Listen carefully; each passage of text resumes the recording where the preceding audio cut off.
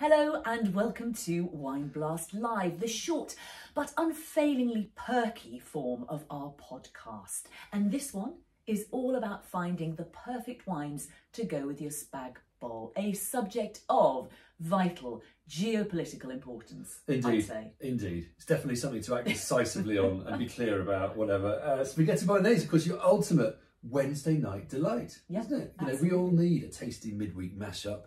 So here it is. Here's our one. And we've got some proper inspiration for you on this front coming up. But first, can I just pick you up? Congratulate you perhaps on getting the word perky in there right from the start. Yeah, well, I mean, it is our new official title, isn't it? Perky Podcast. Yeah, okay, so very briefly, for those of you who haven't already been subject to our flagrant self-promotion, we were a little bit overexcited, weren't we, recently, to be featured in the Radio Times magazine as their show of the week with a bit of a splash in the magazine, and they called us unfailingly perky podcasters. Thanks to all of you who so kindly commented on this. One of whom was Justin Howard Sneed, a fellow NW and previous guest on the pod, Justin, who wrote, "I'm now going to think of you as Pinky and Perky. You can decide which is which. Can you record the next episode by speaking really slowly and then speeding up the tape?" Brilliant, brilliant. Now, for those of you who don't get the reference, including me, because I had to Google Pinky and Perky, apparently they were puppet pigs from a 1950s BBC show who used to sing in really high, speeded up voices, and they would dance and generally be pretty silly. So I think Justin's got us nailed, hasn't he? Yeah, so but the obvious question is, of course, which is Pinky and which Perky? Which of us is Pinky and which of us is Perky? It's not I don't feel I'm qualified to go there. I don't think you are. No. And in a marriage that might be a very difficult and potentially complicated area to go to. So I'm going to throw this over to you. You guys out there can decide which of us is Pinky and which of us is Perky. Maybe you can send us in a postcard with your suggestions or leave us a comment. Keep it clean, please. Yeah, people. but I think we should get on with the show now, don't you? Because our spaghetti bolognese is getting cold. This is our short one as well, Enough Pinky and Perky. Now, this is our take on the classic Italian dish. It's fairly rich, savoury, pretty much your ideal comfort food. No doubt someone will tell us it's heresy for some reason, which is what usually happens with Italian classics, is it not? But what we're mostly focusing on here is not the recipe, it's the wines to go with it. Yeah, and before we tuck in, we should say that this Food and Wine mini-series is brought to you in association with Wine Club by Majestic. You know, this is a subscription service to help you discover new things without the fuss. Currently, the region they're on is South Africa. They do the choosing for you.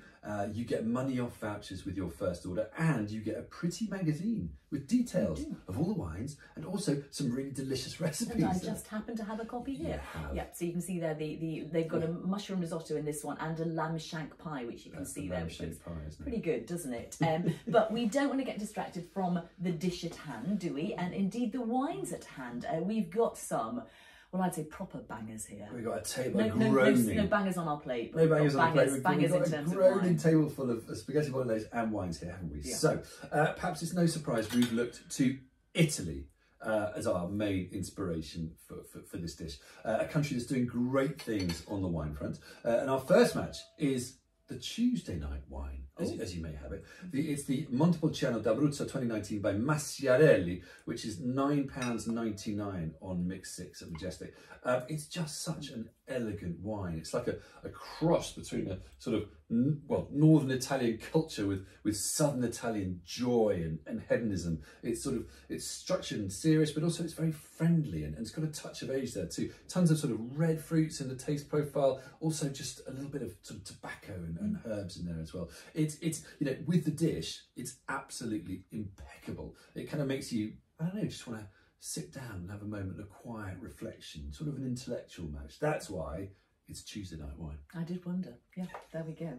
I like that sort of north meets south of Italy. Anyway, but it is such good value, that one. And we have several bottles in our cellar most of the time, don't we? We do. Now, next up is what I guess then, let's keep the analogy of the Tuesday night, etc., would be your Thursday night bottle, I think. This is the Valpolicella Ripasso by Villa Borghetti. It's the 2020 vintage. It's £10.99 on a Mix 6 from Majestic. Ripasso Valpolicella Ripasso, I can't speak, it has a bit more weight, a bit more oomph than your average Valpol, and it's often a great match for food, particularly this kind of food. And you've got some juicy cherried fruit there, some smoky richness.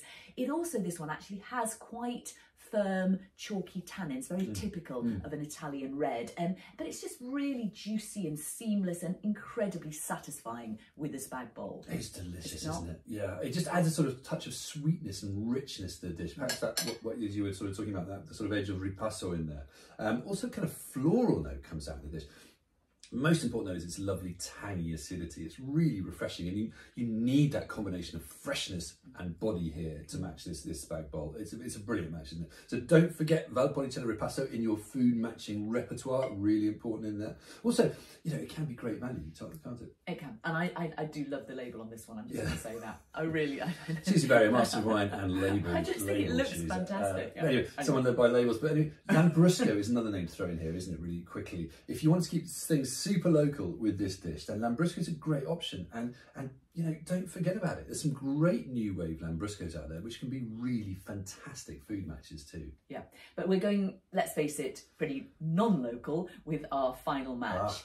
We have the Radford Dale Antithesis Syrah 2017. You see that there, hopefully.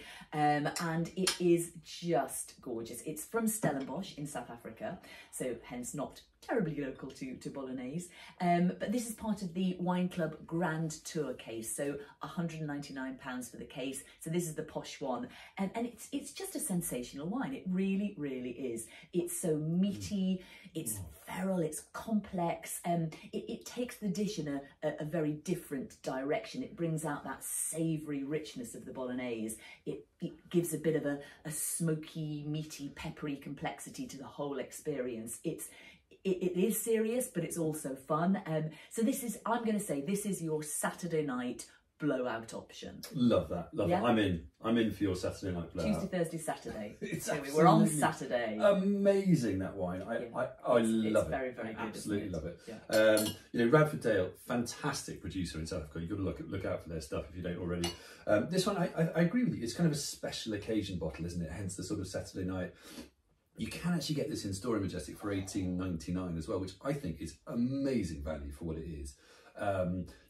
Elegant, here we go, good tip here. Elegant sort of New World Syrah from South Africa, great shout, but elegant New World Syrah with spaghetti bolognese, great option. Because the New World Syrah, even an elegant one, is going to have just that little bit more kind of richness, a bit more fruit about it than the Northern Rhone. So I think, with a richer bolognese, it's well worth a try. Well worth a try. Now, I did want to break from normal service and just give a couple of more value shout outs. Is that allowed? If you must. Okay, here we go. Really quickly. Both of these then are lighter red. So if that's your thing, check these out. First one is from South Africa too, the Spear Field and Flutter Sanso 2021. Really cool name that, actually. It's from Swartland. It's a sort of tangy, fruity match for the dish.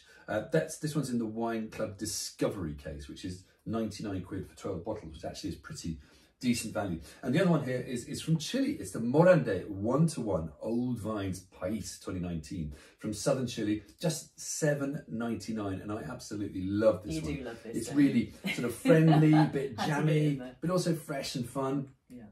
That is your Monday night match. There you go. We've got every night of the week, I think, now. Anyway, lots of delicious options from all over the world for every night of the week to go with your spag bol. Now, you can find all the details and the recipe on our show notes or on the website susieandpeter.com, and there are more details about the Wine Club by Majestic at majestic.co.uk/wine-club. Indeed. Thank you to Majestic, and thanks to you for tuning in. Here's to the joys of spag bol. Also to wines for every night of the week. And finally, here's to you. Cheers.